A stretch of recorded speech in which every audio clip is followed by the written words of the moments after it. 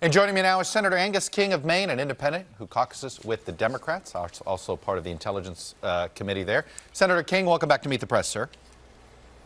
Great to be with you, Chuck. Well, obviously a pretty eventful week. At the end of it, you have the Justice Department, if you will, in the Southern District of New York, pretty explicitly implicating the president in a crime.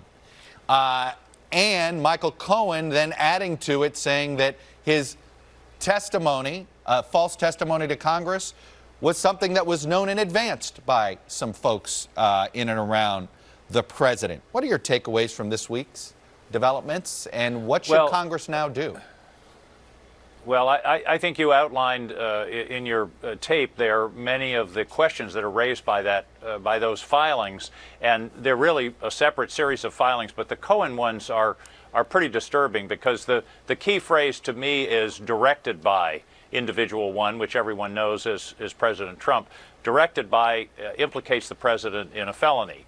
Now, the president can have some defenses left. I think we should make it clear. He could claim it wasn't knowingly or willful. He didn't understand. It was his own money. He didn't think it was a violation of campaign finance laws. But it's still a pretty serious matter. But I got to say, Chuck, I think the filing last week that should be most troubling to the White House weren't the ones made on Friday, but the ones made with regard to General Flynn earlier in the week.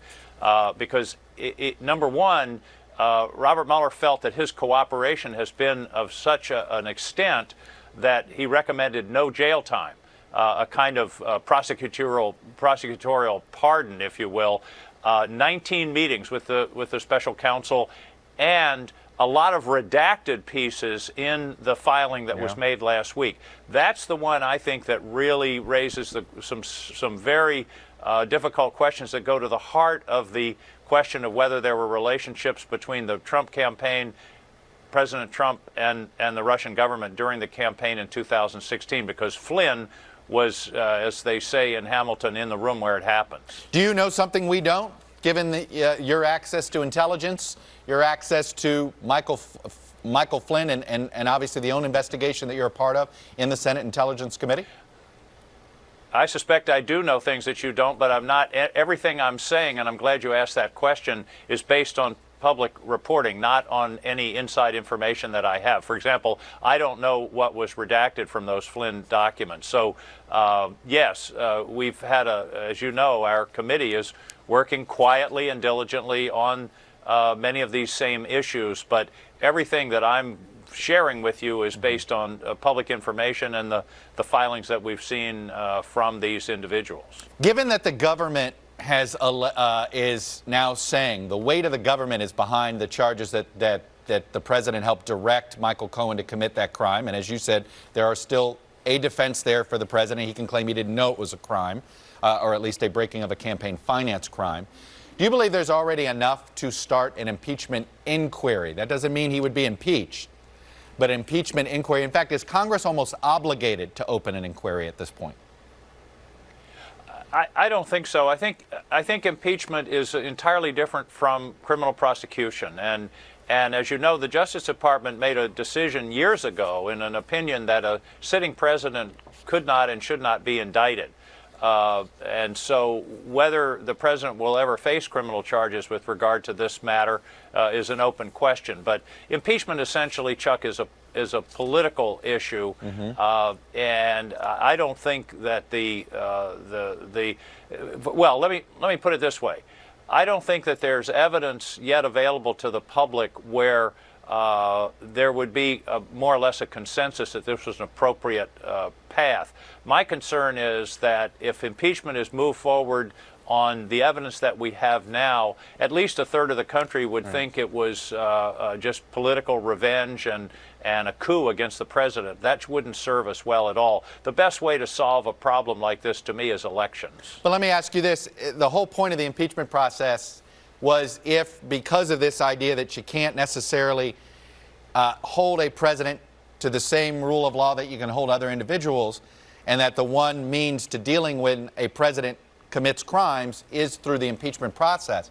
If you don't go through it, isn't this Congress's way of saying, well, yes, he committed some crimes, but politically it's uncomfortable, so, you know, if you're popular enough or if you have a big enough base, you can get away with committing crimes? Well, interestingly, I have to point out parenthetically, what you just articulated was exactly Brett Kavanaugh's position on this issue when he was going through his confirmation hearing, that a president shouldn't be indicted or even investigated. Impeachment is the remedy. There's a certain irony there, I think. But you know, the standard in the Constitution is high crimes and misdemeanors. It's a very high standard. And well, let me stop you there. Is it? The words misdemeanor, I always feel as if when people say it's a high standard, high crimes and misdemeanors. Misdemeanors. That actually that encompasses, you could argue that encompasses the entire, yes, exactly. Yeah. I don't read it that way, and here's why. If you go back to Andrew Johnson's impeachment, the very first one back in 1867, the danger, Chuck, is that we don't want to create a precedent where the Congress unseats a Congress of one party unseats a president of another party for essentially political reasons. If that starts to happen, if that happens, then we've changed our system. We've become a kind of parliamentary system because you're overturning the will of the voters. So I'm a conservative when it comes to impeachment. I think it's a last resort and only when the evidence is clear of a really substantial legal violation. Let me ask you a couple of other things. We may get there, but we're not there now. The president's nominee for Attorney General, William Barr, who's served in that post before in the Bush 41 administration, there's a report this morning from Yahoo News that the president initially reached out to Mr. Barr as a potential defense attorney in the Mueller probe. Is that enough in your mind to demand recusal of oversight of the Mueller probe if he is Attorney General?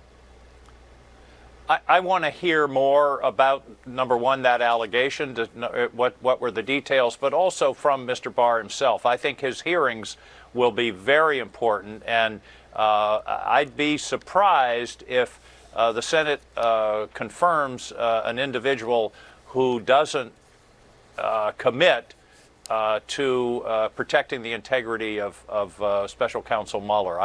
I think that's going to be a kind of litmus test for any nominee for Attorney General, and we'll see how Mr. Barr handles those questions. All right. Are you right now, are you in a wait-and-see mode, or could you see yourself supporting Mr. Barr? I'm in a wait-and-see mode. I want to see the hearings, and I think it's very important to determine how he answers the question about the integrity, as I say, of the Mueller investigation, because, and again, Chuck, the president himself should want the Mueller investigation to go to completion. It's the way to clear his name. If it's terminated prematurely through his attorney general or his actions, it'll leave a cloud over him for the rest of his time in office, and I think could be very damaging to him politically. If he's as innocent as he says he is, he ought to want this thing to go to completion. All right, Senator King, the independent who caucuses with the Democrats from Maine. Senator, thanks for coming on and sharing your views. Much appreciated.